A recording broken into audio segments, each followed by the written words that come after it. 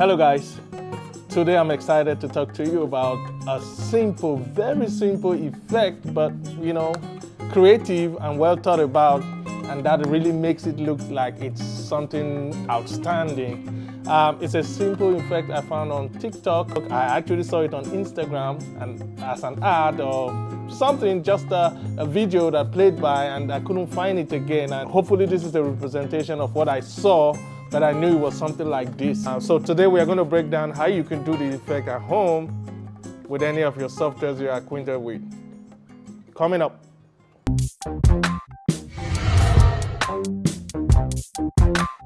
Today we are doing this simple effect, or call it a trick, and I'm going to be using Final Cut Pro.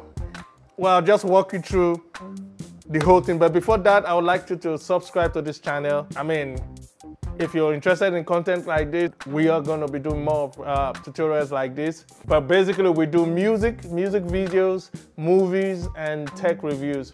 So if you're interested in all this stuff, either the how-to or you're just into watching movies and interesting content, this is the channel you should be. I encourage you to subscribe and then click the notification button so you get notified when we drop a video.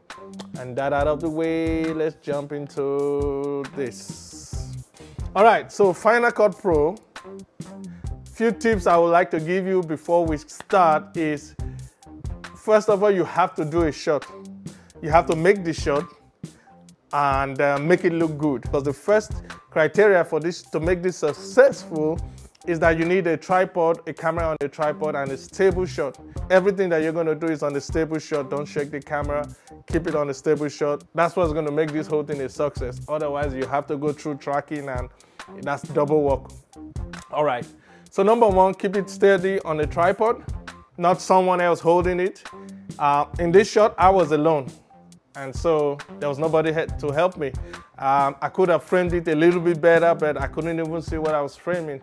So the bottom line is you want a stable shot. One more thing I need to add is your actor or your talent, in this case, which was me, need to be able to show convincingly. Of course, I'm not a great actor. I just know enough to tell people what to do, like directing. The truth of the matter is the whole thing was done in one take, not two takes. So the secret is you look at your work and you imagine in your head like you're jumping up there. You're about to do it, but you're acting like, I see me there. One take, look, jump, and walk away. Now, what we do now is come to Final Cut Pro, whatever editing software you have. The first thing you could do is get a still image of the exact frame you want. So yeah, we'll scroll back and forth and get the right spot. I think just about there looks good to me. And on Final Cut Pro, you got a hold option, like you got to freeze the frame. I don't know what it's called in other softwares, but you look for a way to get a still image of that particular frame you are interested in. And then I'll stretch the clip. And that clip is going to be, that's all I'm going to have to export it just for convenience. It's just I'm doing this just for convenience, so I won't have a problem scrolling and finding it. So it's all over the place. I'll just take about a minute, 30 seconds of the clip. You export that and then bring it back to your timeline alongside with the original clip. And now you can, play it alongside. You watch them alongside. You can work on your transparency so that you can see both clips. And then when you get it right, when you get to that point when it actually jumps to the frame, there's something called composition. You have options of types of compositions, and down on this screen, if you click your composition option, it's got menu for screen, overlap, and You know, there are a couple of options to add, subtract, you know.